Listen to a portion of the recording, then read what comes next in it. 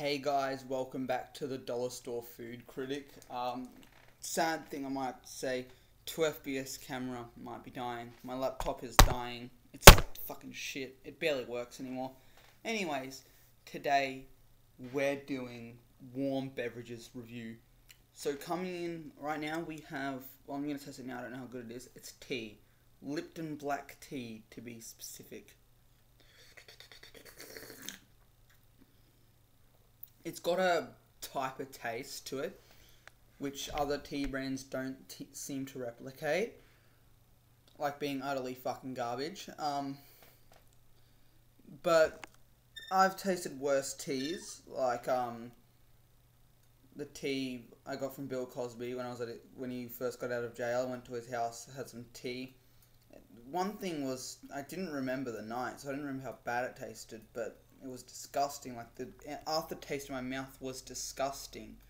And it was so bad, I felt like down on my ass was also weirdly fucking mushed.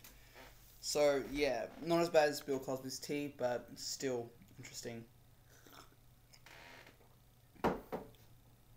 Tea had a weird consistency to it too. Okay, so I'd give that tea a 4 out of 10. Now, we got the hot chocolate from what's called Drinking Chocolate by Canberry. Now, I'd give this one already a 7 out of 10. It's pretty good.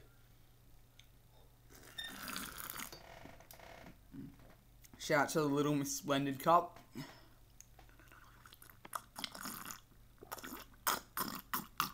Little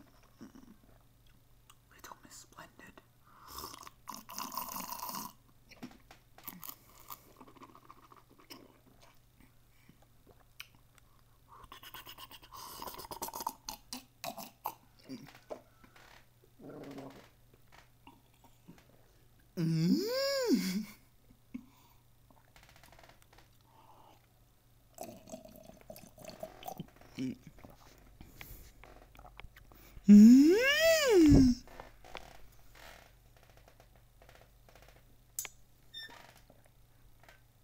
So good, I actually finished it, bro.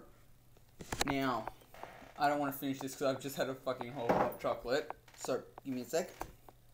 We got coffee. So these all had a fuck ton of sugars. So this is coffee here. Don't know if you can see it. I tipped it on myself. I realize I can't. Be a second.